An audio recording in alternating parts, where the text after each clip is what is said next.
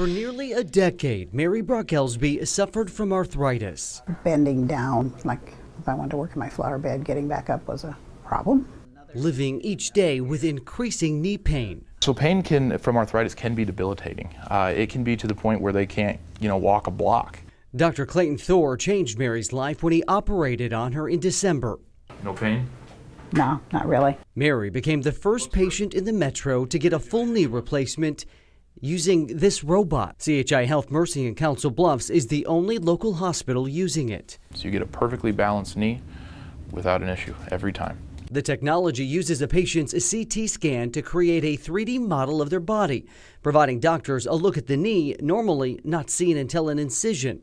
And then once I'm in surgery, I make the approach to the knee and I take points all over the femur and the tibia, all over here.